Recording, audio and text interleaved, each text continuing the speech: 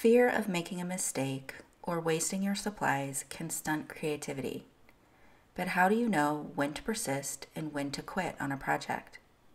I share the good, the bad, and the ugly in today's Color Connection with Amber episode, featuring Happy Pomegranates Stamp Set and the color scheme from the latest Altenew Inspiration Challenge.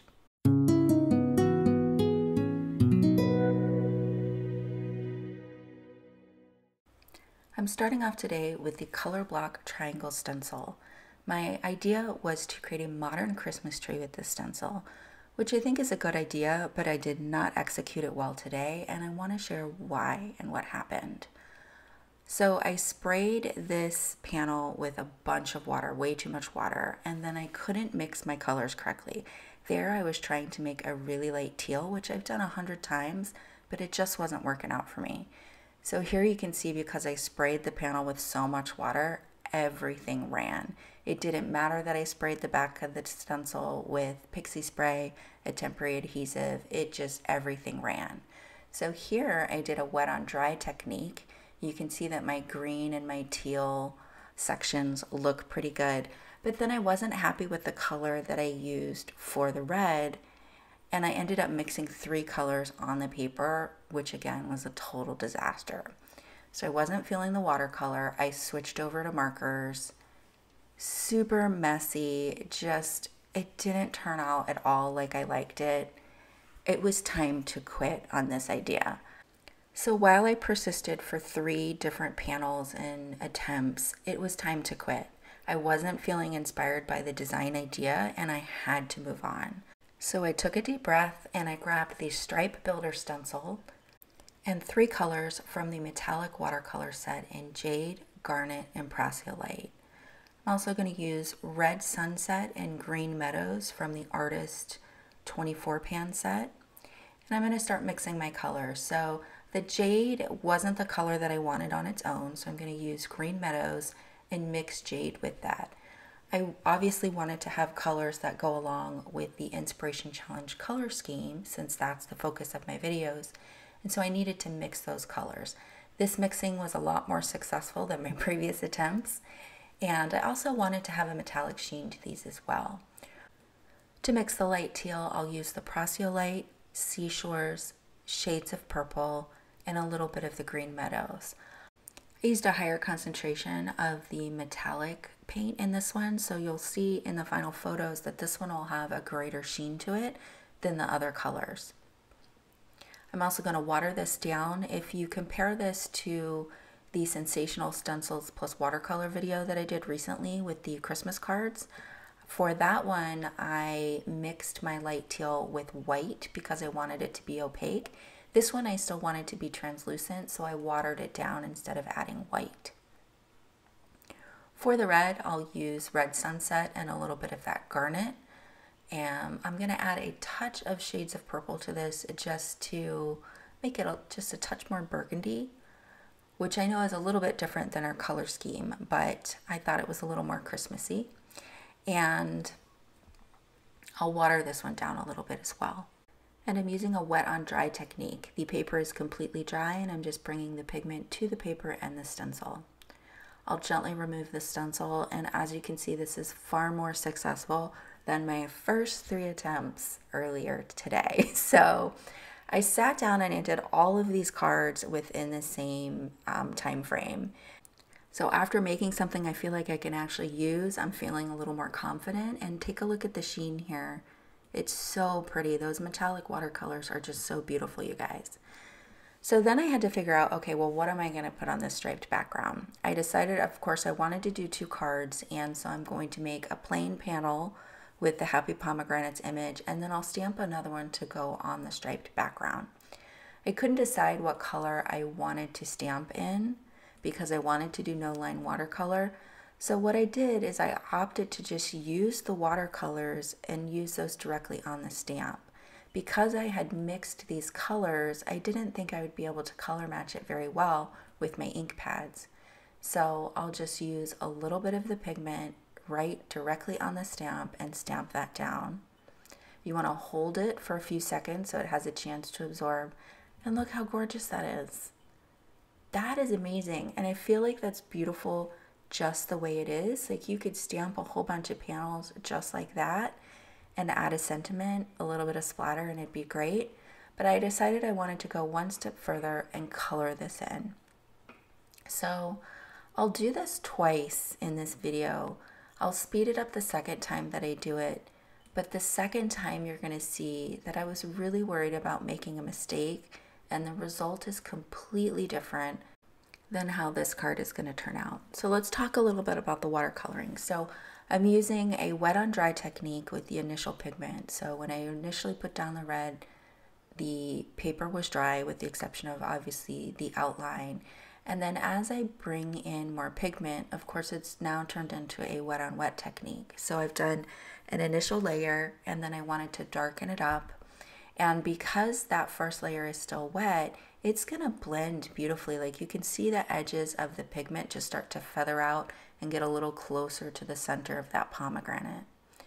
This would be a great technique to do with Christmas ornament stamps as well. I think that would also be really pretty. For the green, I'm not gonna color everything in. I do wanna keep some of those white areas, and then I'm gonna let the green and the red mix together, because where the stem of the leaf touches the pomegranate, you will have a little bit of green there anyway, but I also think that it's just a really pretty technique and a pretty look. So I'll add a little bit of green at the top here because it has those little stems kind of coming out of the top of the pomegranate. And I love this, you guys. This is probably one of my most favorite things that I've painted. So I'm gonna add a little bit of splatter, which is also super risky, you guys. Super risky. It could go bad really quickly with spatter. I decided to add a little bit of red too. I feel like this is way too much splatter, but I can't go back now. Here I have the holiday tag sentiments, and I just use the packaging to figure out which sentiment fits best in this base, because I generally don't think about the sentiment until the end of the project. It's not something I usually plan ahead. I'm going to put that sentiment right over that high concentration of splatter just to cover a little bit of that up, and also because that's the best place to put the sentiment. It fits best there. And look at the shine from the metallics. I really enjoyed mixing the artist pigments with the metallics. I think that that's the best bet.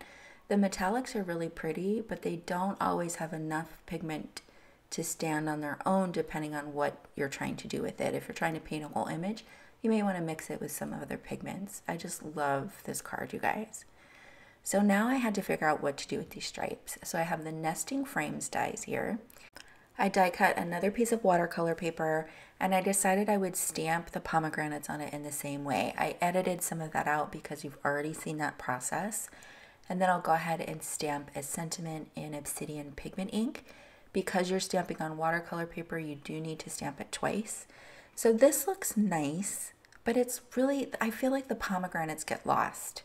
The piano gets lost, the pomegranates get lost, so I decided that I would go around the edge with a black marker to see if I could get it to stand out anymore. At this point, I'm really afraid that I'm going to ruin the card and do something that I'm not going to like, and then I'll have to start over. I've already started over several times, so I'm being really cautious. That didn't set it apart enough, so I have a piece of sticky back fun foam here. This is the black foam. And so I'm going to pop that up. That's going to set it apart a little bit more. But again, the pomegranates still look lost. So I'm going to go for it and I'm going to paint it.